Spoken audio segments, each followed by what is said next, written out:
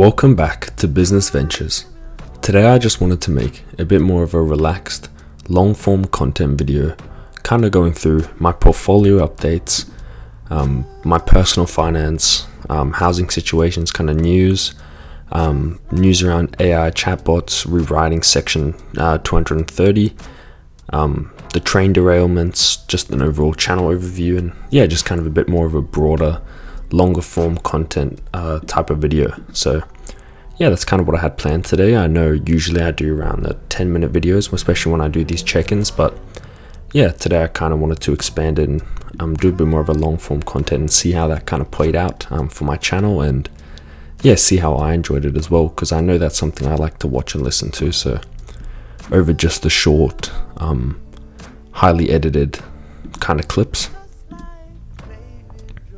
So to kind of go through the parts I wanted to go through first was, I said I'd go through my stake portfolio first. Just a bit of updates, kind of how things are looking, how it's going. Not much has changed. I've touched on in other videos kind of my goal for February, and that wasn't really around investing too much. It was more about savings. So, but you can see I actually did recently just get a dividend payment. So yeah, there we go. We got the dividend from JP Morgan and then the small dividend from Apple, which is, yeah, I remember when I just mainly had tech and you get these really small dividends. It's nice to see it grow, but actually I do want to have a quick look where you see we're at the 327 now for my Apple dividend. And I did this in another video going back kind of to when I started, and it's so good seeing like the compound, and even though it's so small, especially when you compare it to other dividends, but like, yeah, you see when you started it was around, you see the much smaller 145, and now it's all the way up to the 327, so it's over doubled. And yeah, look at these, big for myself, small for other people, but yeah, I just kind of wanted to go through first in my portfolio and my kind of the plan. So for this week, I will be probably putting another $200 into this account, but like I said, I'm trying to get my Vanguard account, which is this one, to match up closer to size to my stake portfolio, because that's kind of a bit outweighed now. And yeah, looking at it, I haven't really done any transactions. You could see it was just kind of those two dividends from this month. Going through my stocks in general, it's been a pretty good month. My portfolio was nearly up, but things have kind of come down again recently. You can see it on with just the overall kind of market. You look at the last month, it's gone up, but yeah, a little bit of a drawback recently. Overall, nothing too crazy has really happened with my stake position. Just kind of keeping this, but my Vanguard position is where I will be adding to. In regards with this, it's still the same as my last portfolio update, sitting around that almost that $4,200. But yeah, I'm going to be putting another $500 in, and I'm not too sure which position I'll put into. It doesn't matter too much to me, but as long as I'm just consistently putting in money and growing the portfolio, because yeah, at the end of the year I wanted it to be around that $10,000 range. I wanted my stake portfolio to be around 20,000 Australian dollars. It's getting close to like that $18,000 range now. And then yeah, just in regards with my savings, just saving up more and more and more. With this account, I did recently do a video kind of going through each of them and my different positions, why I'm in them. But yeah, I think if I was to invest again, I would, or when I do invest again, it will more than likely be in the VHY or in VLC, maybe VLC, because these aren't positions I'm trying to grow. I do care about dividends, but I do kind of want to go into this position.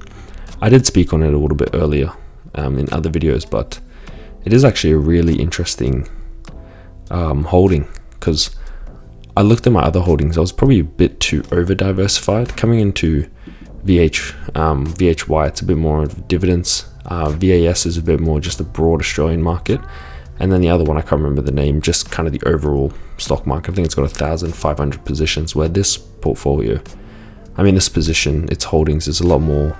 There's only 20, I believe it is, yeah, and it's just the massive players in Australia. Even Combank, you look at their recent earnings they actually released, it was 5 point something billion in just the second half of last year, which is absolutely amazing for investors. And you can see Combank is a major player in this. position. Same with my other positions. You go through, you'll be able to see that, yeah, VHY will probably hold Combank. VAS definitely has Combank, and BELC definitely has Combank. Overall, yeah, I think that's where I'll be putting my money, but yeah, the goal is still with this account to get it to around that $10,000 mark before the end of the year, and yeah, I should be on track to hit that. More and more I put in, but yeah, I've kind of focused on my savings a little bit now, trying to build up a nest egg. But while we're kind of on that topic, I mean, you can look at the overall market. This is just the one-day performance, pulled back a bit, but look at the last week, bit of a mixed bag. Especially if you're diversified. I know Microsoft I'm in, Apple I'm in. Energy's actually had a bit of a rough week, which is, as someone who doesn't invest, almost nice after you see how good it's been as of late. But yeah, you kind of go to the 1 month, and this is where you really see everything. You see all the tech jumps. It's a bit sad with Google, but all the other tech jumps: Nvidia 27, Microsoft 11, Apple 12, Meta 27, Tesla 63, like big jumps all around. Even in the banking financial section, JP Morgan, who I'm invested in, up 5.56. Not as big as the others, but still good just to see it up. Overall, yeah, not a bad month for the market, especially if you're an investor. It is nice seeing this after a very rough 2022. In regards of my kind of personal finance side of things, I was thinking of making a video kind of on my budgeting and what I'm saving, because I do have a spreadsheet, but I need to work on it, make it a bit nicer. It kind of breaks down a little bit of how much I'm spending here, how much I'll be saving, kind of tracking. And yeah, I mean, I was looking at it just before, and I've added an extra $10,000 since I started it, so that is nice to see, because sometimes you don't really realize how much you've actually put in until you actually take a look at it, and you kind of look back at your other older data. In regards with my expenses for this month, kind of going through, I did have a quick look, and that's what I kind of wanted to speak on with these two articles that I saw, kind of around inflation and cost of living, because I know it's affecting myself as well. This first one by CNBC, consumer debt hits a record 16.9 trillion. This was a really big eye-opener, and most people probably don't know. I work at a bank, a major bank here in Australia, so I see a lot of financial stuff. I see people spending, outgoings, home loans, kind of repayments, everything going up. More touch on that a bit later, but yeah, this was a good read. You can kind of see and go through it. Consumer debt, and this is really based in the USA, but it's up 1.3 trillion, which is insane from just looking at it from our perspective as a regular everyday citizen. Big thing, mortgages, and yeah, it is tough. People are really going through it. I do have an example coming up further in the video where I kind of go through a bit more of the housing. There's a personal example of a guy in another article. I believe it was, yeah, this one, which I'll go through in a little bit. But yeah, first I kind of wanted to go through the debt, and I do watch and listen to a podcast called the All In podcast, and they kind of were going through and speaking about the debts the world's facing, how much that's growing. But it does kind of seem like a bit of a made up number. You hear people say, oh, we're in debt to who? But yeah, the more debt the everyday person does make it a bit harder to get to things like retirement, keeps them in jobs longer, more financial stress. But yeah, kind of going through it a bit more. Overall debt. Here it is. Here's the part where the credit card balances grew in the fourth quarter, and that's not something you want to see. You don't want to see your everyday person. That's, especially in the banks, we talk about responsible lending. People who are spending money which they don't have, because at the end of the day, the credit card is you're just borrowing money and then you pay it off. But yeah, the more that grows, the more people are going to put themselves in financial pressure, and you'll see this in the upcoming months. The next part was, yeah, kind of around that inflation. Before we go into the housing side of things, inflation has rose. This is a little bit earlier in the month. This is the 14th. And you compare it to this time last year, they're saying it's up 6.4%, and even I go shopping now, or I go buy something in terms of food, clothes, anything, everything is just way more expensive.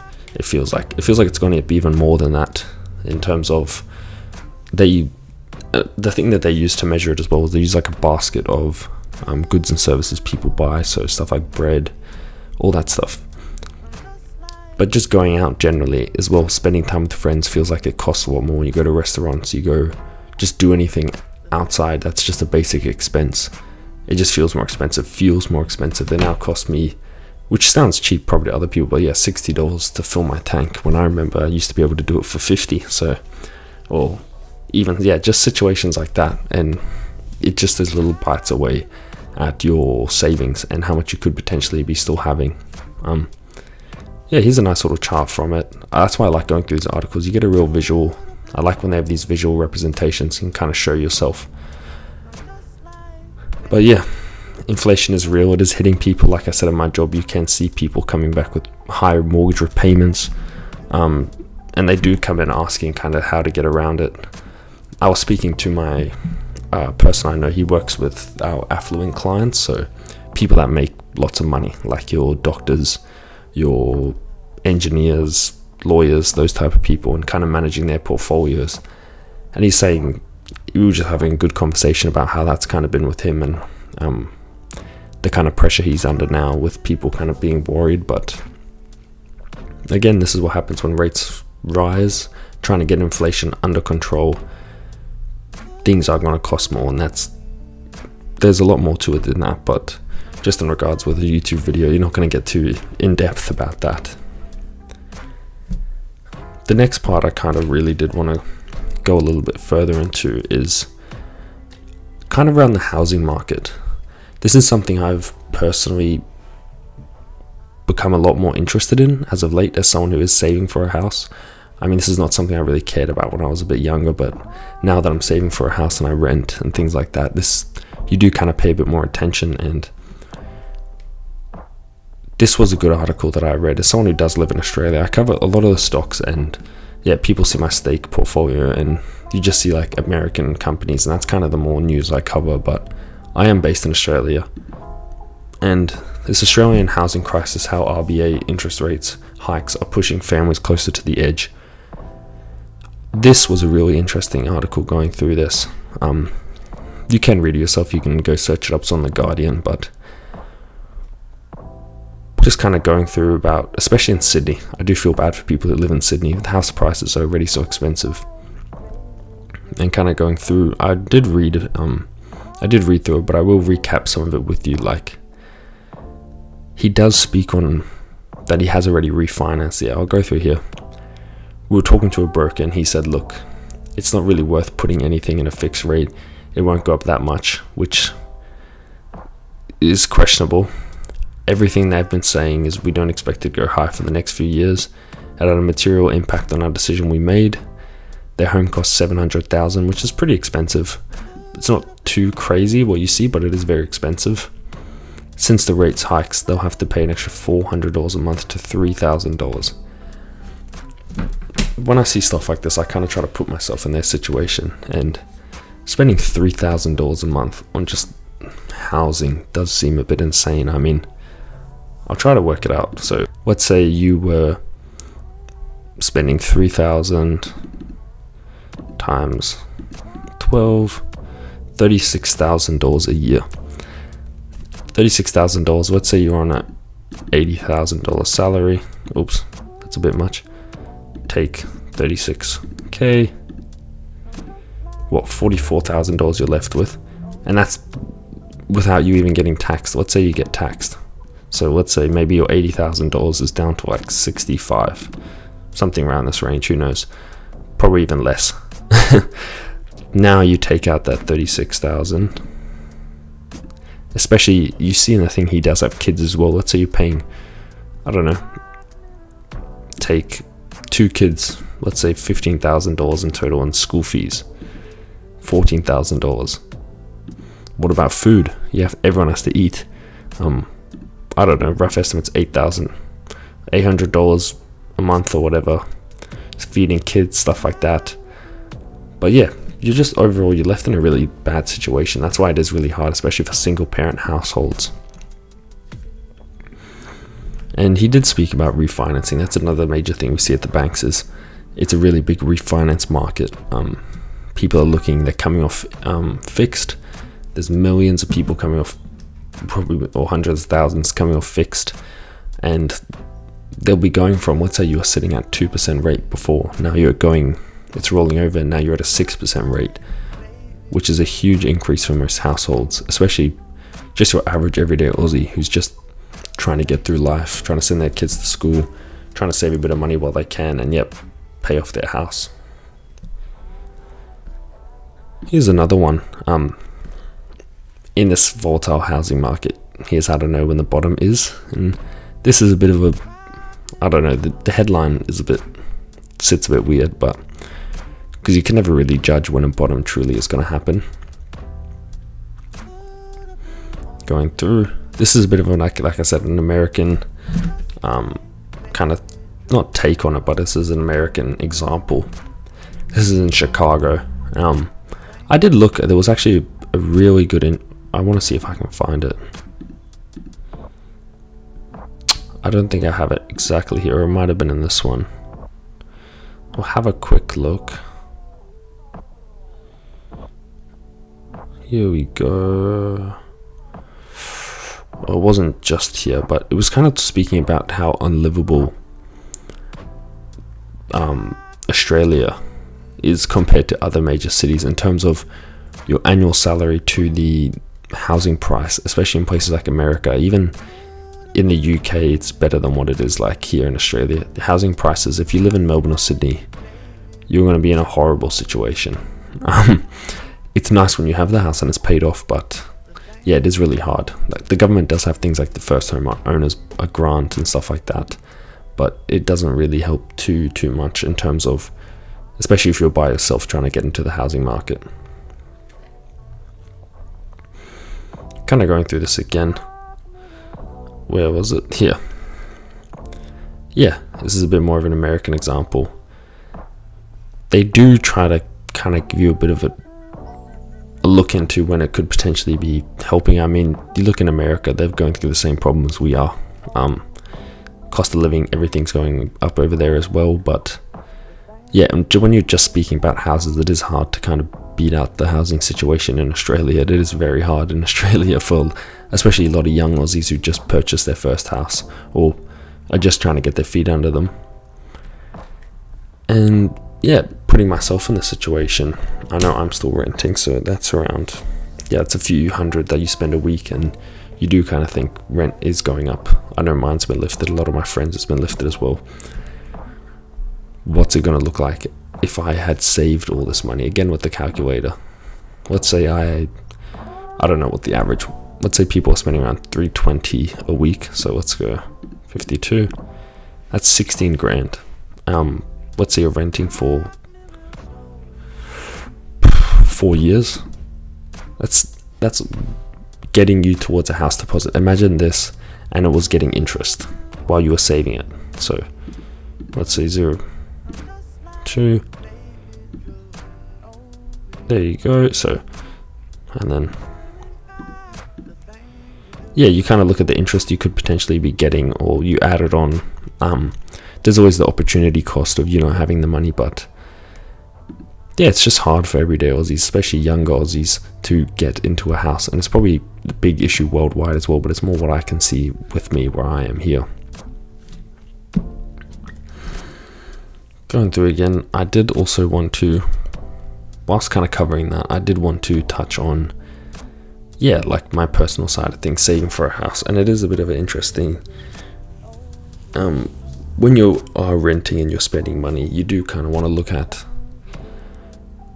is it worth it to live out? Lots of people do have the option of moving out. Sometimes they move back in to save for a house, especially when it gets to the business end of things.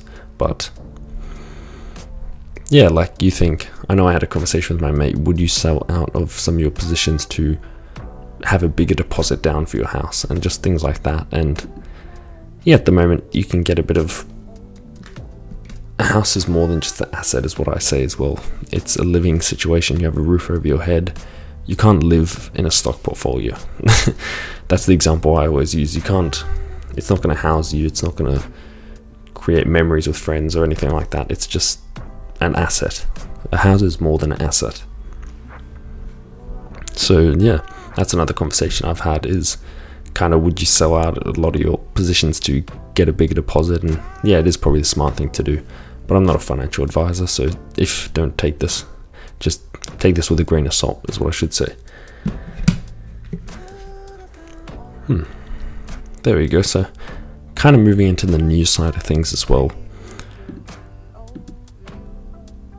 I'm sure everyone who's looks at into anything with tech or anything to do with business space of things has kind of seen what's kind of been happening with the AI chatbots.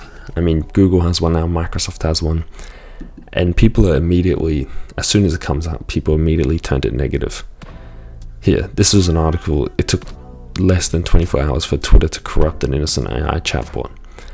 You heard people putting stuff into it to make it say racist remarks or political remarks and stuff like that, and yeah, it is kind of ruining the experience, because this is kind of the news you get instead of the positive news about how good it can be or what it can do for you guys or how it can make your life better, but you get kind of stuck with this. And yeah, you kind of go through, I know I haven't really been able to give it a proper shot yet, but I have watched videos of people giving it a good turn and kind of asking it questions, kind of get it to write stuff for you. And you see the stuff where it's like you can give it 5 things and it can write a New York Times article for you, and that is kind of crazy to think. But we will need to have people who moderate the AI chatbots, because yeah, people can lead it to say certain things, and that can kind of reflect bad on the company. Because you look at it from, I don't know, let's say from Microsoft's perspective, people aren't going to look at it and say the AI chatbot is the one that said the racist things. They'll put it onto Microsoft, and as a company, especially the size they are, they don't want negative press or bad news around the company, especially when the stock's been hit so hard already. It just doesn't, for more than just a financial aspect, you just don't want that stigma around your company. But yeah, this is just the world being the world and kind of putting these negative stuff out there, and hopefully it doesn't have a major effect, and hopefully we can get, because the AI chatbots have had issues already, but the more and more that it gets refined, the better and better it will be, and the better and better it will be for the average consumer, who hopefully has a bit of an alternative to search. And yeah, I know it's something I'm keen to try out. I saw in Australia they banned it from certain schools. People were probably using it to write assignments or essays and kind of help with that. So it's another interesting development. This is where tech's kind of going. Another big piece of news was actually around Section 230. Section 230, you might actually not know, this is an American thing. The Supreme Court will hear the 2 cases of Gonzalez versus Google. Yeah, this is around Google, and it's kind of around free speech, and I'll read through on this a bit more. Nearly everyone who speaks online relies on Section 230. So Section 230 is on all your big sites like your Twitter, Facebook, YouTube, Google, all those things. It has been around for a while. It's a very actually well done law, but when it was done, things were a lot different. There wasn't AI chatbots. Tech wasn't as big as it is now. I mean, you look at 1996, that's before even the dot-com bubble. Where is it now? Here. Section 230 is a law that promotes free speech online because users rely on online intermediaries such as vehicles for their speech. They can communicate to a large audience without needing financial resources or technically know how to distribute their speech.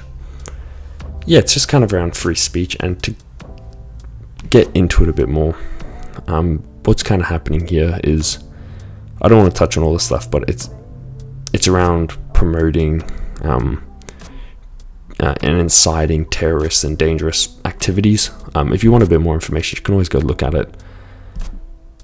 Section 230, like I said, is broad. It protects small blogs, websites, yeah, giants like Google and Twitter. But it is necessary, it's very necessary the Gonzalez versus Google is the current one that's going on right now in America.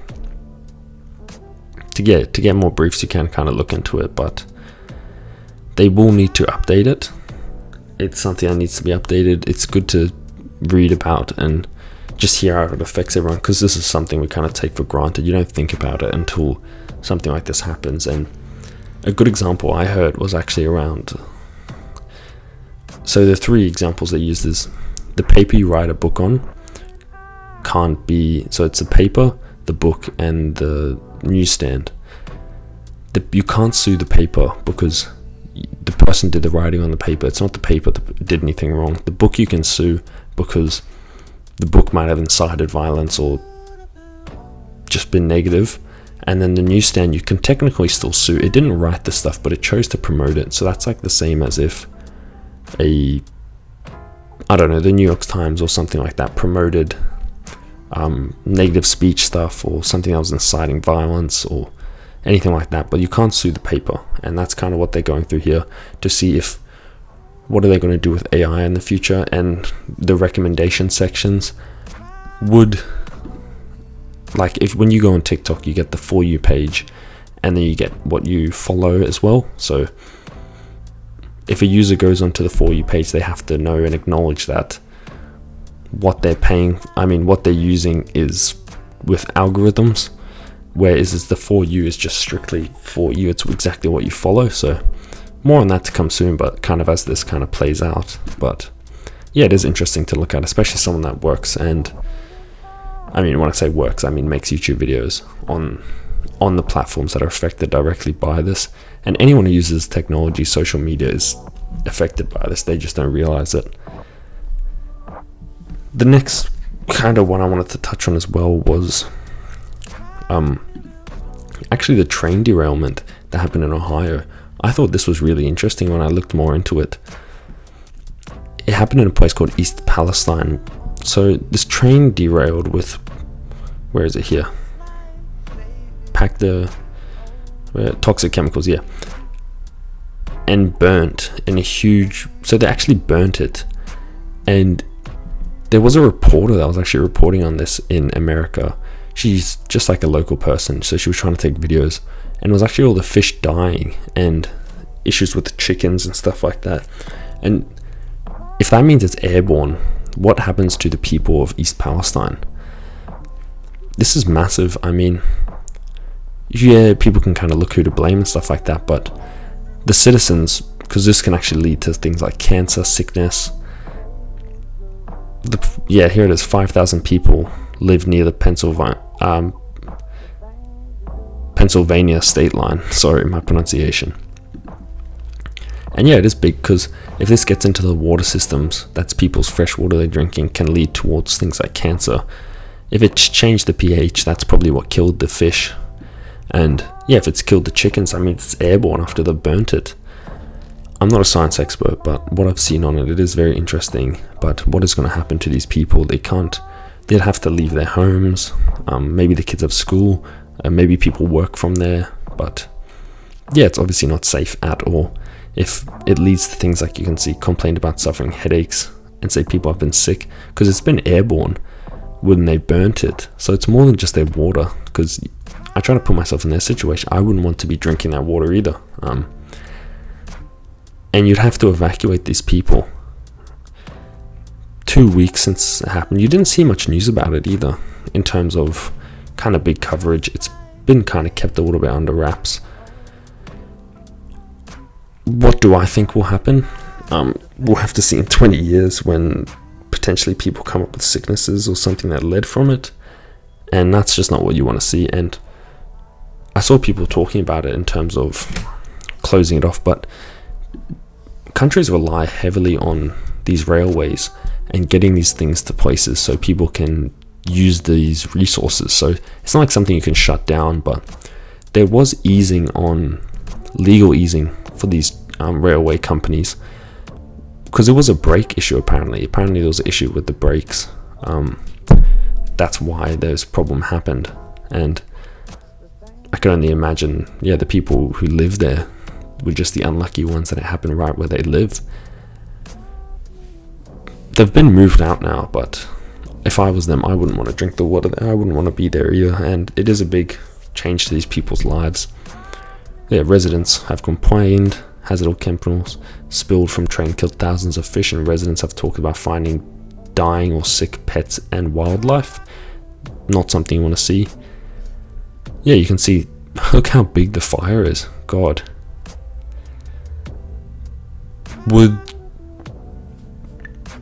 Will this be something that's, again, I didn't see much coverage of it, so I don't think it will be something that's covered for much until the future, when we see the real effect this has had on the community. Whether it does lead to sickness, whether it does lead to them having to close off this area for a while until it all gets sorted. But I know I wouldn't want to be there at this minute, and I don't blame anyone there for wanting to move. I think the government should house these people somewhere else, and there should be some type of compensation from the either railway company, train company, on why this has happened, especially with the brakes issue. And yeah, I hope these people get treated well, because this has obviously thrown a massive stone into their lives, and it's a big thing. So we'll follow this up in a few years and see kind of the full, then we'll be able to see the whole outcome of this situation. Overall, I also just wanted to kind of touch on my channel and kind of how things have been going. Start of February, I was uploading a lot more. Recently I've kind of slowed down a little bit, but yeah, kind of taking a step back, but it is good to see things still growing. I actually do have an Excel spreadsheet here. I'll make it a lot nicer and I'll track things and put in charts, but I figured I'd do this at the start of the year. So I was on 214 when January started, and now I'm already on 317, and even with slower, it's been really slow lately, the last few days.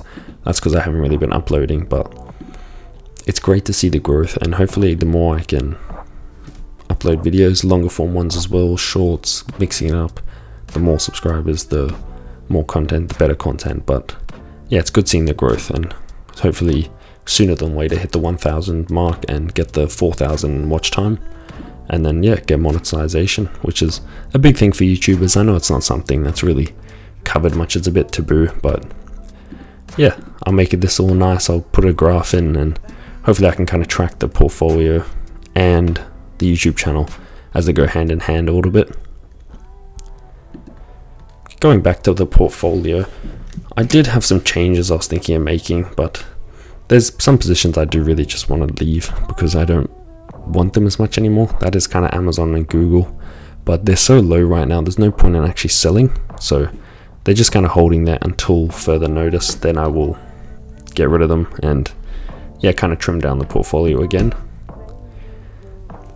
In regards with everything else, I did do a recent video on actually, yeah, 3 best and 3 worst ones from the portfolio. I said Apple, I was kind of middle on. I think it will have a good year. It's a very strong company. Amazon has lots of room for growth, Costco room for growth, Google room for growth, even though I don't really believe in it as much. I think it's got the best business model with search, but from an investor standpoint, especially mine, when I'm trying to diversify, it's probably, if I pick the tech giants, Apple and Microsoft would stay, and Google would probably be the one that gets cut. JP Morgan, we saw it's actually had a good month, but yeah, it's just another position I keep to diversify, and I'm now actually up on it a little bit, which is nice. And yeah, just the overall market. I mean, there was a period of time when I was investing extremely heavily into VOO. That's when I was trying to grow this portfolio before my Vanguard portfolio, before I grew my savings. It was kind of just this portfolio, and I was dollar cost averaging, but kind of looking at the long period, I was buying in when things were high. So the more I bought in now, I've tried to get this down. It's down to the 388, but yeah, at the moment in time, I can still buy in with it being below, but it is a bit annoying, kind of how the market's been the last while, but can't complain too much. This position has grown actually really big. I do actually want to change, see if I can. So this is the equivalent of, so 12,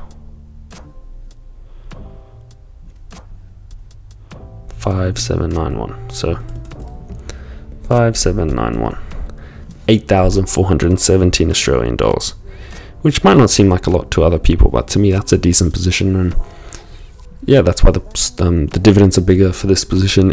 It massively weighs my portfolio in terms of, especially this Vanguard account. You look at pretty much all these other ones combined are basically what this one is. I think I'll continue to grow it. Whenever I don't know what I want to buy, I just put it into VOO, just kind of putting it into the market. And yeah, I touched on a little bit earlier what I'm going to do with my Vanguard portfolio, but yeah, it's just a bit more. Today, yeah, I just tried to make a bit of a longer form content video. Potentially even in the future, if something like a live stream, like I think Meet Kevin does really good videos of. I'd like to do something like that in terms of like live stream, sitting down, talking to people about specific stocks. Yeah, to kind of recap what we covered today, I spoke a little bit about my portfolio, my plans, my personal finances, kind of my budget savings, what I'm going to do going forward, a bit more on the kind of like the housing situation, where we kind of look through this guy's example of how it's been for him in Australia and Sydney, New South Wales, wherever he is from again. America's housing situation, a bit more on work life, a bit more speaking about how working at the bank and seeing people's finances and comparing it to what's happening in the market. You can see people are really feeling it. And then yeah, just a bit more news about the Twitter and Microsoft AI chatbots, kind of the issues that it's been having there, people are kind of doing to it. On section 230, which was lots of people probably don't know about, but yeah, just a bit more on free speech and across all the big tech players. The Ohio train derailment, and then yeah, just a bit more about the channel and kind of how it's grown as well. Overall, this is a bit more of a longer video I wanted to try out, so leave your thoughts on how it went, but yeah, it's just a bit more of a wrap up, and I'm going to try and do these every Saturday. Cheers.